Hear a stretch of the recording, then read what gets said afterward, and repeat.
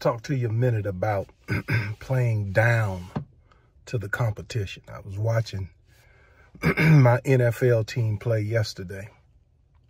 A game they should have won, a game they were favored to win, a game they were favored to win by 10 plus points, and they lost in overtime.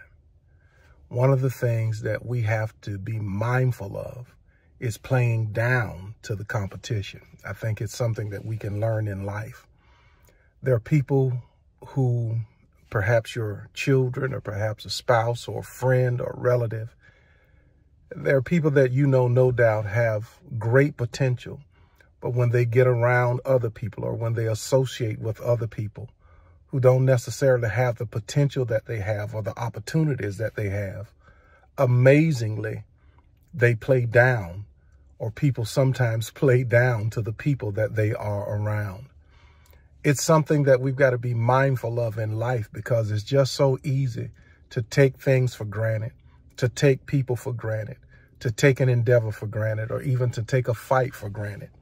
I remember when Mike Tyson lost to Buster Douglas. Buster Douglas was at his best on that night. Mike didn't train like he should have trained.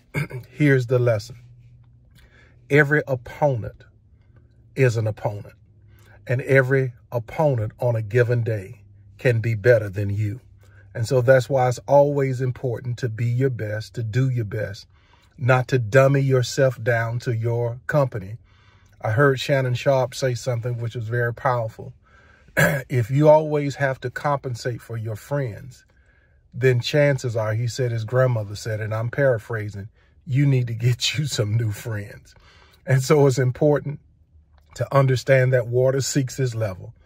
Always do your best. Always give your best, regardless of the situation. Never take anything or anybody for granted.